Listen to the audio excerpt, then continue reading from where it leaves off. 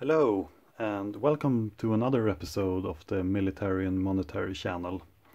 Today I would like to show you some pieces from my Soviet World War II collection. I've been collecting Soviet items for at least 15 years, and the main focus has always been the Second World War.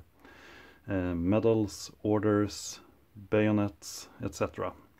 So I want to show you some items, and I hope you will enjoy it. If you liked the video, please like, please subscribe, share the video if you want to. Thanks a lot. So, let's start with some field gear, shall we? I'm just gonna clean the table. So, first out are the bayonets. And Russia is of course a very big country, which of course also means a big army. And having a lot of soldiers to equip sometimes leads to sticking to old designs rather than developing new ones. And the Soviet World War II bayonets are a perfect example of this. This is a bayonet for the Mosin-Nagant rifle. And this bayonet is a model 1891/30. It looks like this.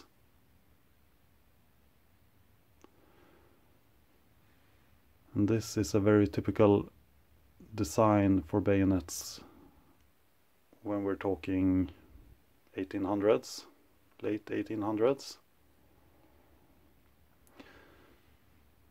A lot of other countries, they switched to the knife bayonet much sooner than the Soviet Union did. This is a bayonet for the SVT-40 rifle, also known as the Tokarev rifle. And this means that the Soviet Union got their first knife bayonet in 1940. Which is quite late compared to a lot of other countries.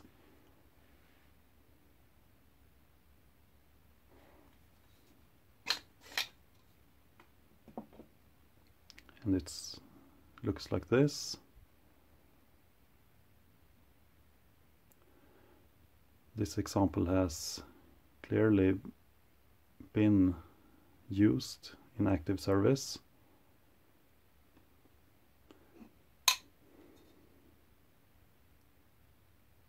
Still in a quite good condition.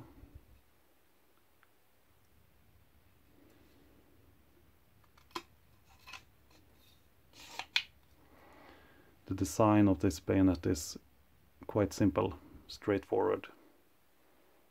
For example, the scabbard and the fastening device.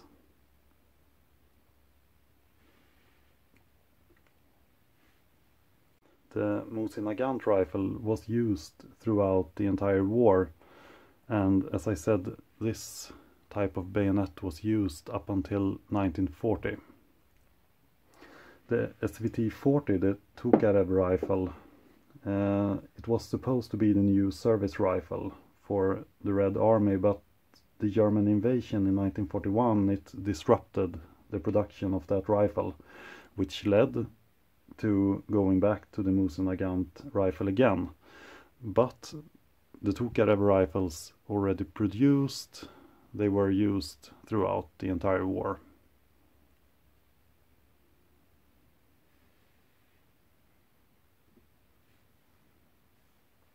So, let's continue to the hand grenade.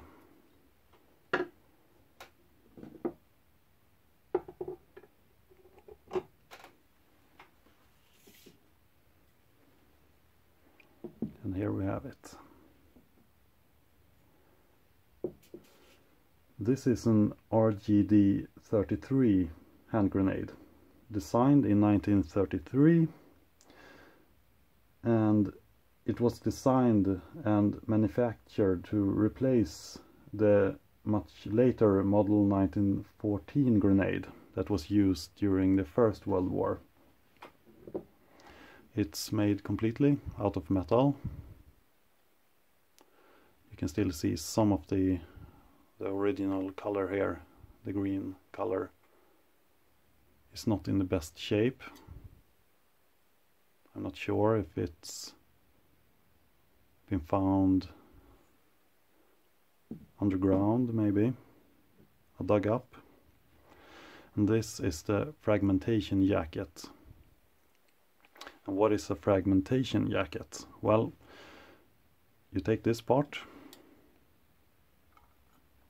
and slide it over like that, and then you fasten it with this. I'm not gonna touch it though, quite rusty. Oh, it still works. Like that. Keeps it in place. And what happens is that when the grenade explodes, this metal sleeve, it fragmentates into several small pieces. You can see this kind of waffle pattern here, which of course means that all these small metal pieces, they cause a lot of damage.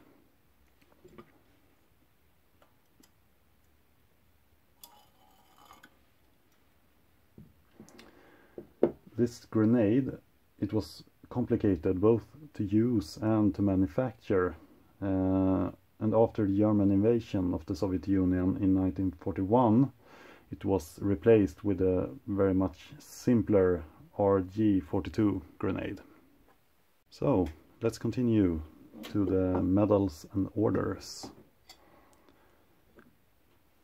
I have always had a special interest in medals and orders, and the Soviet Union, of course, is no exception.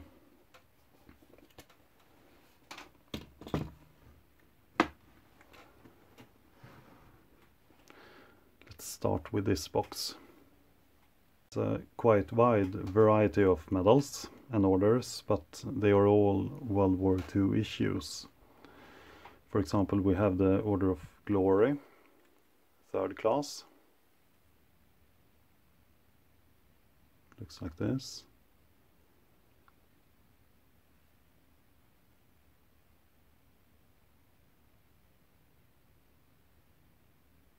The range of 200,000.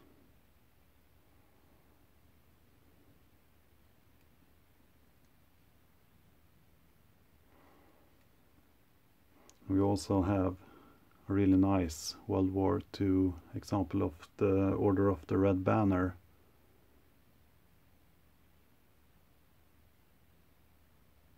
I like this one a lot. Let's see if you can see the number. 180,000.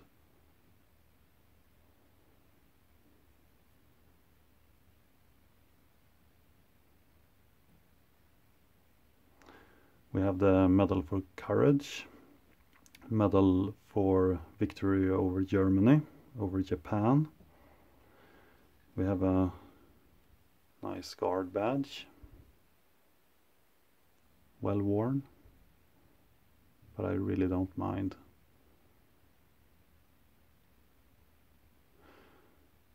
I do enjoy some patina on my medals. After all, the Soviets, they actually wore their medals in active service during the war. A lot of other countries didn't do that, but if a Soviet soldier would, for example, earn an Order of Glory, he would wear it on him in combat, which of course is the reason why a lot of them are in a quite bad condition. And this small award group is also quite interesting. You have the Medal for Battle Merit, the Leningrad Medal, and for Victory over Germany. Unfortunately, the document for the Leningrad Medal is missing, but the others are there. This is what a medal document looks like for the battle merit medal, or for a lot of medals, because they wrote down the medals received and the numbers. And according to this one, there's also a battle merit medal without a serial number, awarded after the war. That one is sadly missing as well. But the medal bar is really nice. I like it. The condition is, well, what you could say, salty, but very nice.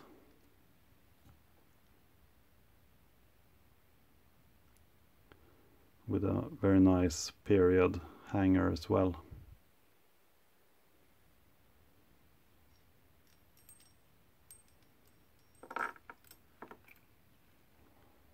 So let's continue to the next box. And here we have something else that I find interesting when it comes to Soviet medals. These are campaign medals. A lot of countries, they had a, what could you say, a participant medal. And then if you had taken part in a specific operation or battle, you got a clasp, for example, to wear on the ribbon. But the Soviet Union, they issued medals for a lot of different battles during World War II. For example, defending a city, liberate a city, or fighting in a specific area. And these are all campaign medals. You have, for example, the campaign medal for Moscow, Berlin, Leningrad, Stalingrad, the Soviet polar regions. I don't have all of them yet. I'm still missing a few, but it's a really nice area of collecting. I should probably mention the rest of them as well. Here you have Budapest, the Caucasus medal. You have the Prague medal, Warsaw, and Vienna. So that's probably it. Well, we have these cap stars as well. This is an earlier type of cap star. As you can see, the hammer and sickle are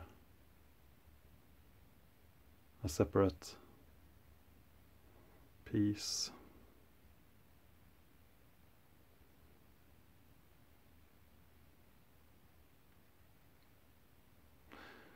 As a lot of other armies during the Second World War did,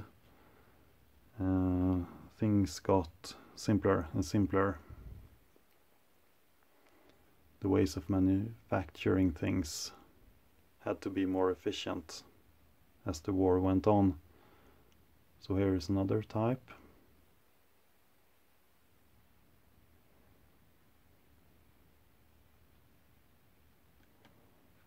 And we have the green field star, which is practically pressed metal. Quite rough edges.